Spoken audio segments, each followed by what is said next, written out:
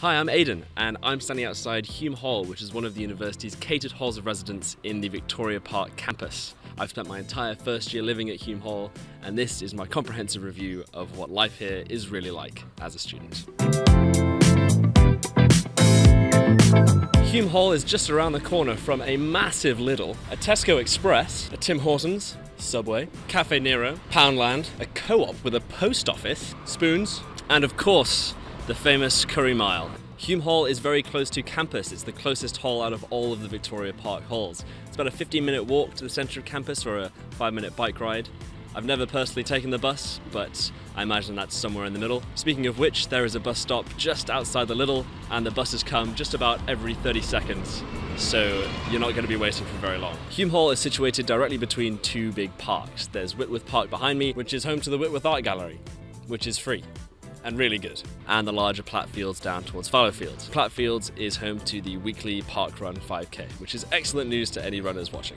Victoria Park is about equidistant to City Campus and Fallowfields, so if you have friends in either of those places, Hulme Hall is a great middle ground meeting point. Victoria Park tends to be quieter and less rowdy than Fallowfield, so if you're looking for more of a party-going, raucous lifestyle, maybe somewhere in Fallowfield is more up your street. Now the rooms aren't exactly spacious, but they are pretty standard across the board of all of Hulme's blocks. Except Holdsworth block, which is the older, prettier block they use in all of the promotional photos. Those rooms are slightly bigger, but they allocate the blocks randomly, so good luck. Single beds only, pretty standard across all the university's accommodation. There are a few private blocks like Wilmslow Park around the corner that do have double beds, but they do cost a little bit more money. The rooms do have a fairly decent amount of storage space. There's plenty under the bed, under the sink, there's a double wardrobe, under the desk, and above the desk. Every room comes with its own sink and mirror, which is useful for brushing your teeth and every other general ablution that you're doing. The water pressure can be fairly high, so you've got to sort of stand back. Ground floor rooms like this one do have a reflective layer over the glass on the outside so people can't look in. However, this only works in daylight hours and not at all at night time.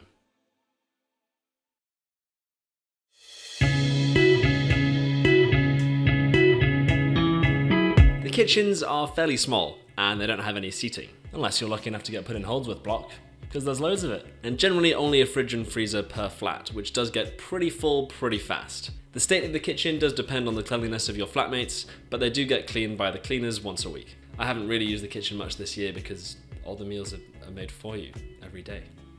Shared bathroom facilities. A little bit of a blessing in disguise actually, because you don't have to stock them, you don't have to clean them, and you get more space in your room.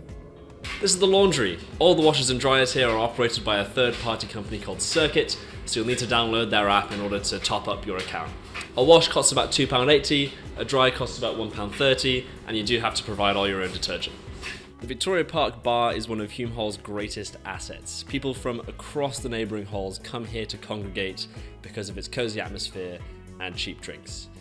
They host a weekly pub quiz every Thursday, and there's also frequent comedy nights and karaoke nights.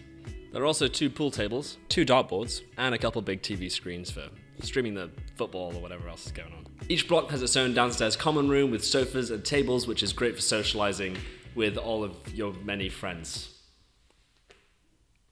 Guys? The university's accommodation website lists Hulme Hall as having its own squash court and gym, which does exist, however it has been closed since day one and has no signs of opening anytime soon. I recommend making friends with someone who lives in Wilmslow Park around the corner, because they do have a free gym for residents and you can just tag along. Table tennis room. It exists.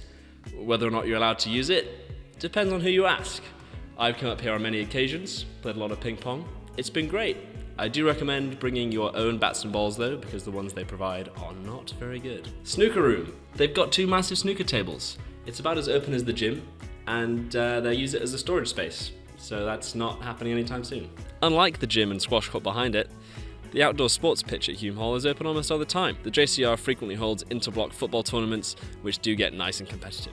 Hulme Hall has a fantastic and very active JCR committee and ResLife team who put on events year-round, such as Hulme Fest in June. This is the green quad area outside Holdsworth block. It's used by students to chill out and relax when we get some nice weather once or twice a year. And there's also the occasional barbecue put on by the catering team, which is lovely. There is this big shared group study space on the top floor of Holdsworth Block with bean bags, desks, PCs, printers and books, in case you don't fancy going all the way into campus to write your essays. This is the old dining hall in Holdsworth Block. It's very Oxbridge. You're not actually technically allowed in here and nothing ever happens. But it is very cool, and there's lots of pictures and paintings and coats of arms everywhere. The John Hartshorne Lecture Theatre. I still have no idea whether actual university lectures go on here. I don't think they do. But the JCR uses it fairly frequently for movie nights and board game nights, and you could occasionally attend some local council meetings here.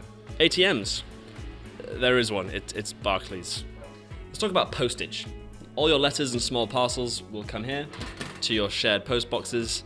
Any larger parcels will go to Dalton Ellis Hall down the road, so you'll have to just walk 5 minutes to pick those up, though there is an Amazon locker in reception. Hulme Hall has 2 bike sheds. There's one here outside Christie Block and this one between Greenwood and Plymouth Block. It's safe to say that bike theft is kind of unavoidable across the city of Manchester, not just at the university, so it's worth taking part in the Safe Bike Lock scheme, which is put on by the security office.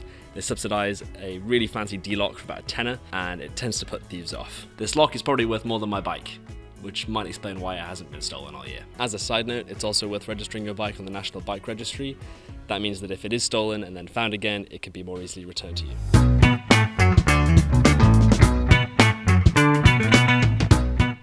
This is the dining hall. This is where all the blocks come together twice a day to socialise and eat together.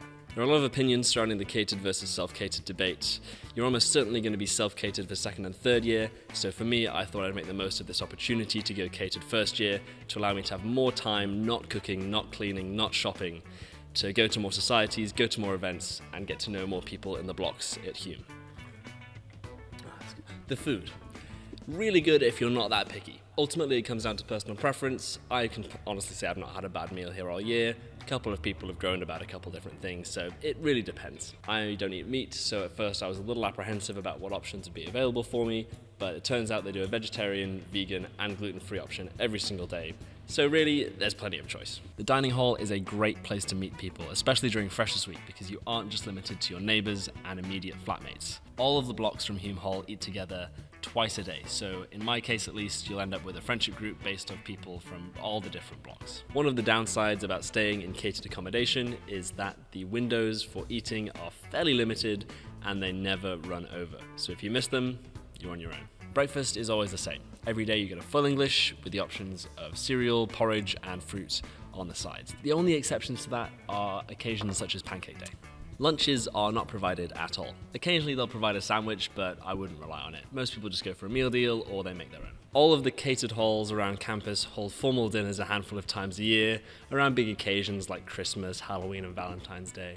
You get a big robe to wear, you get wine and fancy desserts. It's very Oxbridge. The catering staff themselves at Hulme Hall are fantastic. They're a lovely team who shone particularly brightly when I had COVID, twice, as they brought me food parcels to my door every day and made sure that I was doing all right. I documented all of this in my COVID vlog, which you can watch by clicking up there. I recently interviewed a couple of the staff members here and asked them a bit more about what they do. I'm here with Paula, who works here at Hulme Hall. So Nick, how long have you been working at Hulme Hall? This is my first year at Hulme Hall, but I've worked for the university for 18 years this September. How long have you been working here? It'll be a year in September. Amazing. And what do you enjoy the most about working in Hulme Hall? I'd say the staff make it. We're all like one big family and we just get along so well, and we just gel and make a really good team. Tell me a bit more about the formal dinners. What goes on behind the scenes and what makes them so special here?